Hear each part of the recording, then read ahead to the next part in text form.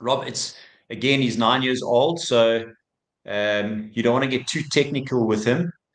You actually just want him to develop and develop as naturally as what he can. With the front arm, obviously, it's really important what the front arm does because that's your beginning point of your action. So there's a couple of things that you can do. You can get really creative with it, but try and keep it as simple as possible. I've done it with a child before where I've hung a string with the ball in front of him. Okay, and you get him just to stand and you get that front arm. You want the front arm up. You can actually hang two balls. Okay, and this is being really technical. So I'm going to give you this one and then I'll give you a more simpler drill beforehand. So get him to stand and get him to lift his arm up as high as he can. Okay, and then try and have a ball. And if you can't hang something above it, get him to lift his hand up and you put a ball or put your hand there and he's got to stand, okay, and try and hit your hand. And it's just repetition, excuse me. Bit like Karate Kid, jacket on, jacket off. Get him to stand and get him to hit your hand so that he's actually getting that hand up as high as he can to start with. Okay, obviously that's not necessarily the problem that you're finding. You're saying he's falling away with that front arm, but it's important that he's beginning in the correct place. So it's the starting point. Get him to get up as high as he can. I don't know if he's a front on bowler. So if he's a front on, he's obviously going to be looking on the inside of his arm. If he is, it's important that his arm's not starting out there. It still needs to be as close to his head as possible. Okay. So that everything's working together and you're keeping that alignment nice and straight.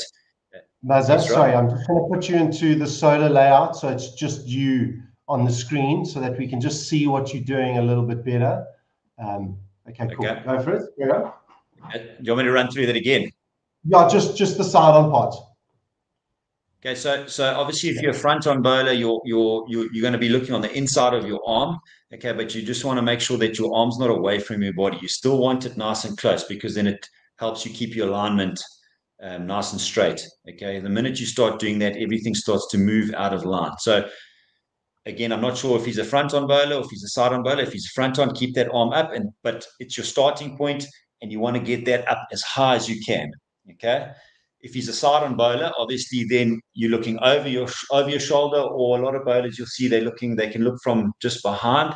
Okay, but the important thing is to get that arm up because it gets your body up into the action. Okay, so hand above them and get them to lift that arm up straight. Don't be lazy. And if he's a side on bowler, let him do that. He must get into the correct standing or correct action, correct position, and get that arm up and hit your hand. Okay. Then the next point is to put something out in front. You're obviously going to have a couple of cones to get that alignment nice and straight. Okay. And then get him to from that top point. So he goes up, he hits that point, and then he's got to throw his arm straight at the object in front so that he's not falling away. Because I'm from the question, I'm guessing he's doing that and it's pulling him out, which will either then get him to drag it, this way, and then he'll overcompensate and he'll end up falling away because his arm's going there, and then he'll push it down the leg side to a right hand batter. So it's a simple drill, but just do it at a standing thing. And again, jacket on, jacket off, up, straight down, back into position, up, straight down, back into position. He's young, so that will get boring quite quickly. You don't want him to get bored. So maybe do six balls like that, okay, and then let him just run in and bowl and just see what happens. Then go back and do six balls. And every time he does it as well, ask him, what did that feel like? How did that feel? What did you feel like you did? Okay. When he's running and he's bowling and he's just bowling at a target, which is I'm assuming what you're going to be doing if you're on your own with him. Just remember that that front arm is obviously going up straight at the target, and when it's finishing in a straight line here. So you almost want to get him to hit target one, target two, and then target three is get him to bring that elbow back into his ribs. Yes, so it's nice and straight, and that'll help him just concentrate on bringing it in here. You do have to be careful that he doesn't now start to just think about that front arm and he forgets to actually bowl the ball. So again, he's young, do that a couple of times and then just let him bowl and understand that it's going to be a progression. He's not going to suddenly get this thing right overnight. He's 9 years old, I think. I think that's what you said. So again, repetition, be patient. When he gets it right, pump him with praise. Brilliant stuff. Awesome. The other thing that you can do, like again, that's a little bit more technical and a bit more advanced. Other thing you can do is get him to stand in front of a mirror.